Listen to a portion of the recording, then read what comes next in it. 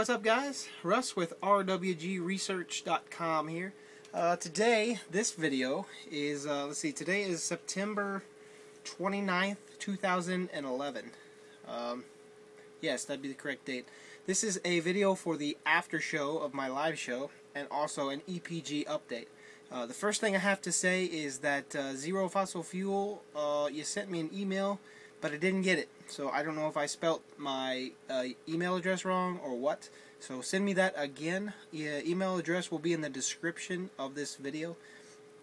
Anyone else is welcome to email me as well. So this is the third time making this video, because the first time didn't work. That was like last Monday, or this Monday, this past Monday. And then I just did another one right before right now, and it didn't work. So my phone finally crashed and restarted. Hopefully this one will work. So I want to show you what I did and give you an update of the things that I tried to say in my other video. First thing I gotta say is all of you that got to watch my live show, thank you for coming. Unfortunately, I left abruptly. That's not normal for me. Normally I will give you guys time to ask questions and stuff, but my wife randomly thought we needed to go get some food like right now. So that's what we did. I was okay with that. Family does come first. You guys are second. Sorry. But anyway, so we did that. So normally I don't do that, but, you know, thanks for coming. Hopefully Scarecrow gets better. I guess he was ill this evening, so he didn't have a show. So you guys got to come watch me wrap coils, I guess, for those of you who came over. That's cool. But hopefully Scarecrow will come back just fine. So enough ranting here, talking, blah, blah, blah. Let's get to it. So the first thing I want to talk about is the EPG here and the coil winder. Now, I know you guys were asking about wire counts, number of turns. Well, I'm not doing number of turns. I'm doing the number of feet on each coil. Okay, so here's what I got. This is what I tried and failed, and this is why I'm not giving you a count right now. This right here is a calculator. If you hit 1 plus 1 and equals, you will get 2. And then if you hit the equals button again, you will get 3. And you hit the equals button again, and you'll get 4. And you can count like that. So what I have at the moment is this switch connected to the equals button on this calculator.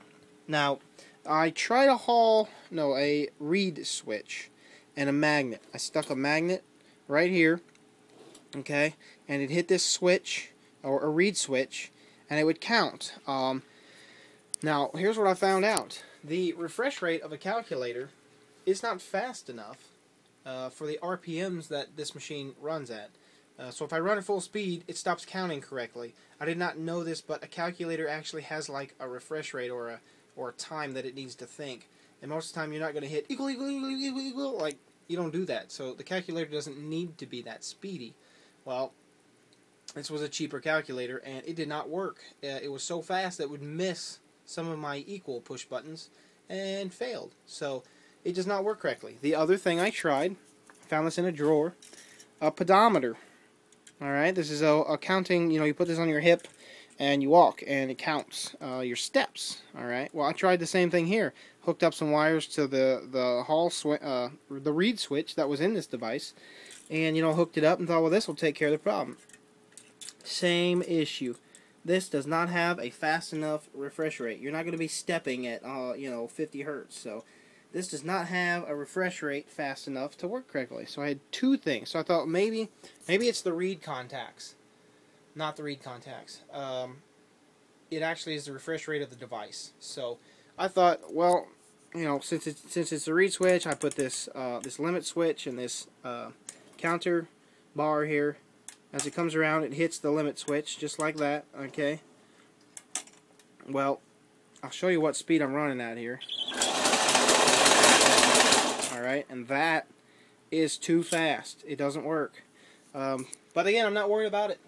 I'm doing number of feet on a coil. So here's what I did tonight on the live show. This will be the live show update starting now. Here is the coil winder, the coil wire straightener, excuse me. And I have this counter right here, which is going to be hard to see, but it should be right around 290.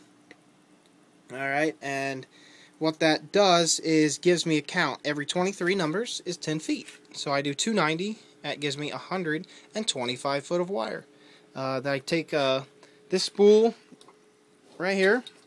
Alright, take it off. Put it on my drill. Alright, and stick it here and pull the wire out. Wrap it on this. Take the coil of wire, put it back on here, and then you know, start the process and wrap away. Alright, so that's what I did tonight. I wrapped all these coils.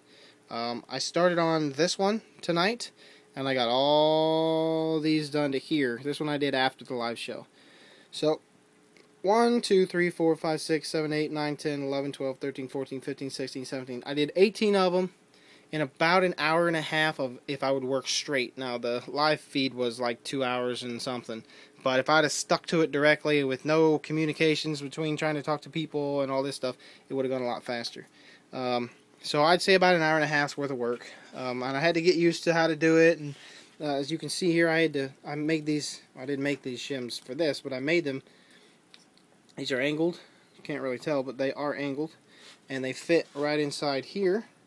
And that's how I originally spaced these dividers out.